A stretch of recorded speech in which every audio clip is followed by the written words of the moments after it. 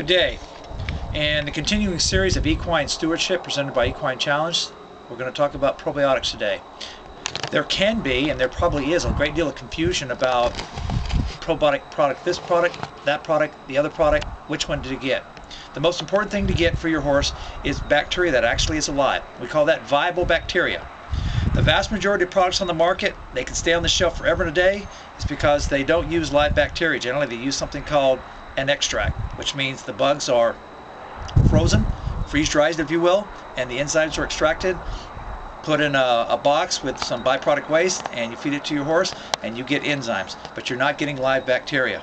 So that being said, when you're looking at those labels and you're looking for probiotics for your horse, you want a wide spread of bugs. The more bugs, the better.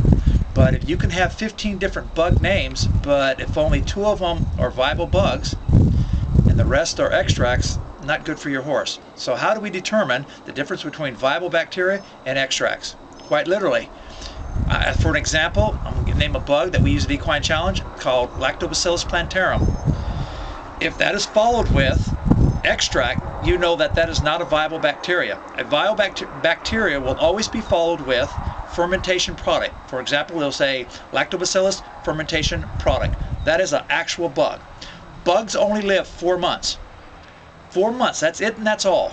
So if you're using a product that has a lot of extracts, it can stay on the shelf forever and a day, and there's so much it won't do for your horse. It won't reproduce itself, it won't create B vitamins, it won't produce antibodies or cofactors. So all it's going to do is digest your food. Well, you want a little bit more from your bugs. So looking at that label, insist upon fermentation product when you're looking at your bugs, because they will actually be alive, and your horse cannot get too many bugs, and it requires bacteria to break down its food. So don't give it just enzymes, give it the real thing.